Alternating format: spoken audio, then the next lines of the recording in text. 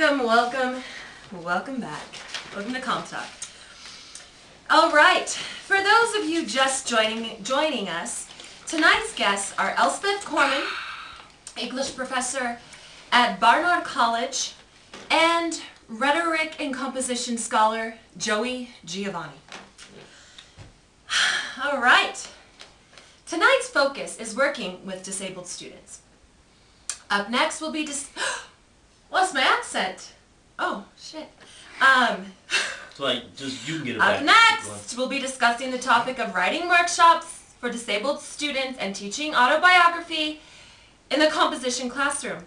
Now, before we begin our discussion of writing workshops, I'd like to begin with a quote from Mark Mossman, a disabled English professor at Western Illinois University.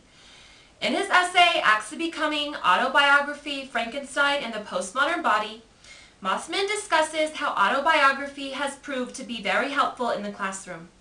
Mossman states that writing autobiography, the narration of an experience by a disabled person to a reader or immediate listener, enables a marginalized voice to be heard, which in turn causes cultural practice and stereotyped roles to change.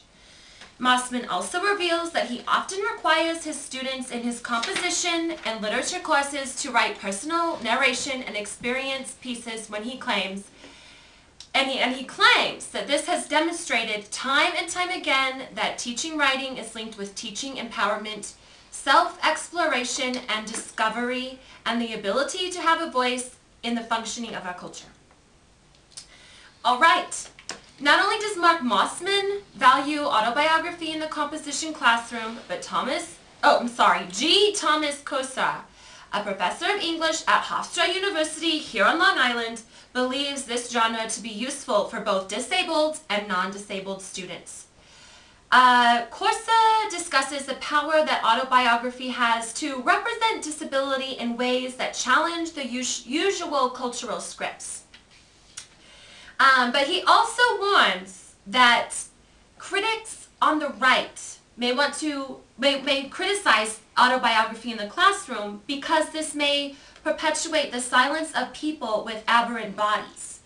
And he also claims that those on the cultural left may be critical of the representation of disabilities in the genre in that they could perpetuate the sentimental and heroic narratives that may create the terrifying, pitiable, or inspiring stereotypical narrative. So, to avoid perpetuating these stereotypes when teaching life writing, Kosa reminds us that disability is a cultural construct, as we mentioned before, and that it is important to address disability not in the individual body, but in the body politic, to understand how to better deconstruct cultural ideologies. Kosa ends his essay by suggesting that we look to autoethnography because of its capacity to speak of disability as a condition that is affirmative rather than destructive, defining rather than confining. So, that said, what do you guys think about including teaching autobiography in the composition classroom? Have you done this before, Elspeth? In fact, Sylvia, it's not quite necessary at Barnard College. Oh, really? Why? Why? Well, you see, all of our students, except for the one, were not disabled. I see. However, I can tell you, after my book came out, Writing in the Dark, I am in the process of writing an autobiography myself about the challenges of working at such a prestigious school. I see. So, in your book that Writing in the Dark, was it? Yes, Writing in the Dark. You only talk about Alejandro. Yes. But you don't talk about any other disabled students. You've only worked with one? That is correct. So you would say you're an expert on this subject? I would. One book expert on this subject. Look at her. Look at her. Yes. Hey, okay, so Jojo, would you consider using this as a future composition instructor? Would you use autobiography in the classroom, regardless disabled, non-disabled students? Well, if there's one thing I learned from my rhetoric and composition education, is that writing is real important, like. It is. That's why we have this show, Comp Talk. So I'd use it. All right. I've used it in the past. I know that I'm not teaching at the moment. I'm focusing on other things, but I've used it myself, and I have to agree with Mossman and Kosa. It does give the students a sense of empowerment, gives them a voice, agency, a place to speak from. Okay. So, wow. Brilliant insight, Elspeth. Joey, thank you so much. Hey. Now, we've chatted about autobiography and life writing, but now I want to talk to you about this real great lady. Actually, a good friend of my hairdresser, Kathy. Her name's Jacqueline Rinaldi. She teaches rhetoric and literature over at Sacred Heart University in Connecticut. Again, great lady and real classy. And her nails, they're like butter. She does them herself.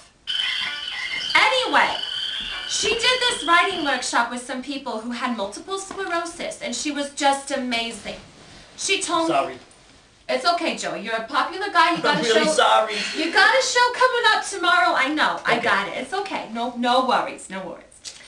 But she told me their lives changed. I swear. She said they just completely changed. So Rinaldi and her friend Ann Spector, they did this. No relation to Phil. Phil Spector? Yeah, no relation, Oh my God, Joey. that guy. Yeah, just a bad joke. That guy. All right, so they did this workshop to create a space where the participants of the group could write about their disability in ways in which they could find it therapeutic. All right, so in the 10-week seminar, Rinaldi and Spector focused on expressivist and social constructionist pedagogy to help the group evolve personal and community voices.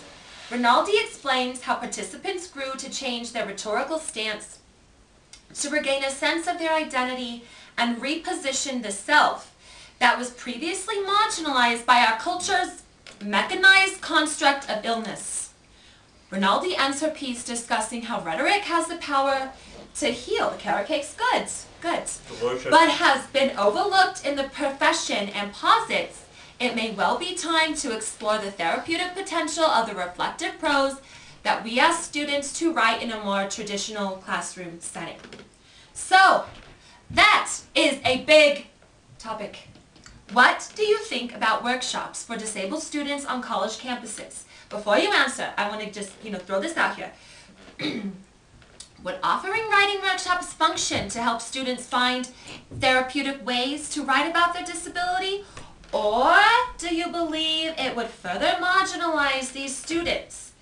Please discuss. Just tell me how you feel. It's no big whoop. We don't judge here on Cop Talk, except when we have that American Ideology special episode. That's the only time we judge. But feel free to tell me how you feel. I think autoethnography is what you got to do here in this situation. It's what you were talking about earlier. It's autoethnography. Exactly, my friend Jacqueline. Well, a friend of a friend, my hairdresser Kathy. She know. Rinaldi, she did this, and it's amazing. These writing workshops will help. I promise you. And I actually know.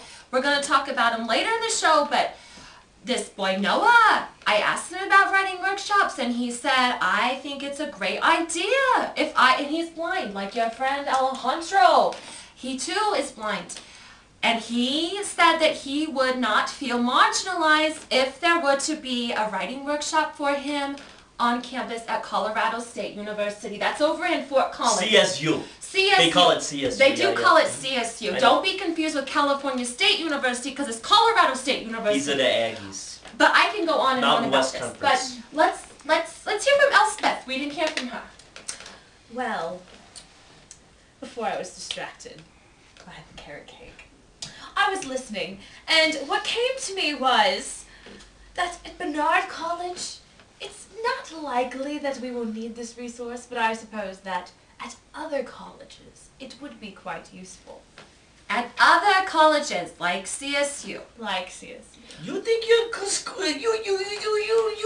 university is more special than other universities and schools? Well, okay, Very good. time, Joey, time, and, Oy vey, what a show. What a show we've had tonight. I'm addlepated by all the brilliant talk. We're going to take a quick break. but we'll be back with some tips and suggestions for how to work successfully with disabled students in the composition classroom. Captain! Have some cake! We'll be right